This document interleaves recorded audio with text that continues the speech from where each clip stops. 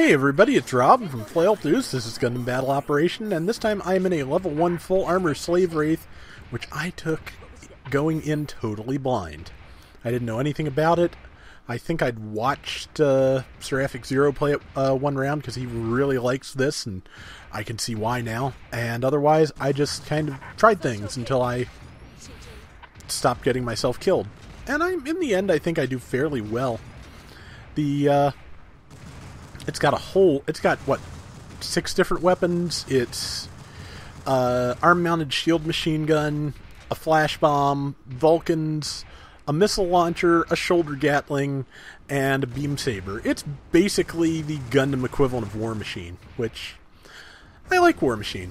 I like Jim Rhodes. He's a cool guy. So I'm fine with that, and I think I know what I'm going to do with the color scheme next time I'm using this. But yeah, it's good, I like it, and I'm definitely going to buy the level 2 when it's finished coming down. And missed me with his slash, so I was able to get behind him.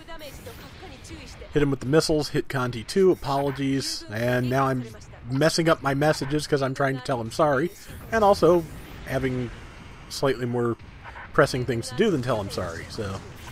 And yeah, there were a couple little lurches like that, complete with, like, sound mess-ups, and I don't know what happened.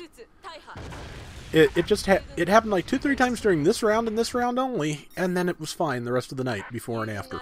So, beats me. So far we've got a pretty decent lead. I'm not doing a ton of damage, but I'm learning the thing, and I like it. I think from long range, the best combo I have off the top of my head is missile launcher followed by backpack Gatling. I think that's probably about the best you can manage. But I bet with the flash bomb in there too, you can probably do some much better things close up. I wonder if flash bomb to missile to downswing would work. I'll have to think about that. Got that guy. Well, they got that guy. I didn't got nothing. And then I see people over there, and decide to see if I can hit them at range. I think I do hit the sniper at range, or try to. Didn't get it, but now I can scope in and Gatling a lot. This is another one, I mean, it can do its own stunning, and later in the round I get better at that, but this is a great mobile suit for taking advantage of other people's stuns, and I really, really should have had a database link on this. If I'd been thinking, I would have had that, because just so much targeted damage with that Gatling. But yeah, as you can see, it can finish things off pretty efficiently. So,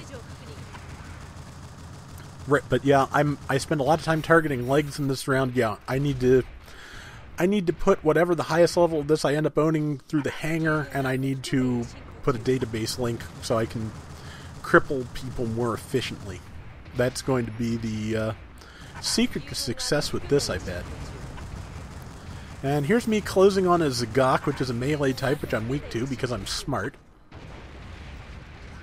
But I thought I could do some decent damage to it, and I was curious, so...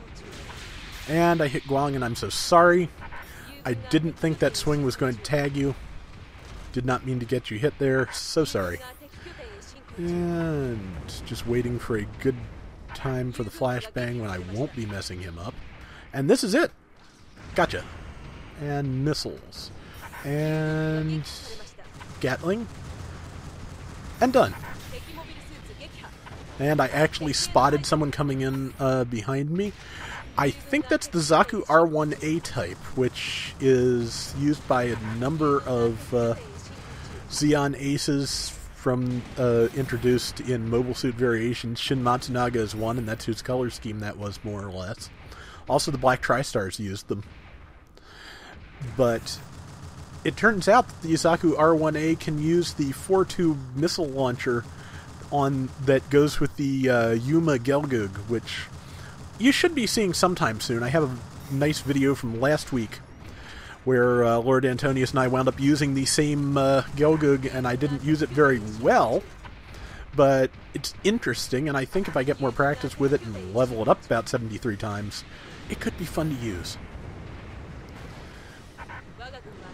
last week. I haven't posted anything from last week because sadly it was interesting matches and most everybody had a good time, but I lost every single round, and by the end of the night it was getting to me because, for one thing, the end of the night it was like 1 something in the morning, and I am an old.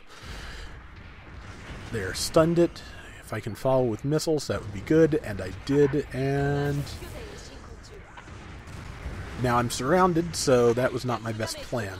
I'm not sure where I meant to go with that from there, honestly. I should have gone to the downswing, but didn't think of it. And got myself surrounded and killed. No big. I think this is this assault mode, or is this still, no, this is still just normal mode, so I will be respawning a good while. Yeah, I like this thing. It has a lot of options, a lot of possibilities, and yeah, I'm going to get the higher level ones when I can. And it is now 2 minutes left, so the value of destroying the enemy base has gone up. I forget the amount by which it goes up, but it's substantial. So if you can, you know, plant your bomb and defend it at like, 2 minutes and 59 seconds left, that can work out. And I just kind of noticed I was the closest thing to the enemy team, and it was probably best to go away. So I backed up just a little bit and started using Gatlings and things, and yeah. Got stunned, I think, by one of my own people. Either that or it caught the shield. Neither way. You know, it may have been a friendly fire thing. It may have been just lucky that it hit the shield.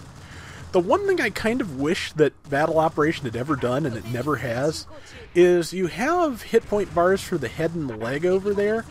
I would like to know the durability of the shield. That's something that always would have been of value for me to learn, and it was just never quite there. And somebody else got the tank right before I did, so it kind of wasted my missile charge there. Managed to stun that Gelgug. Missiles are ready.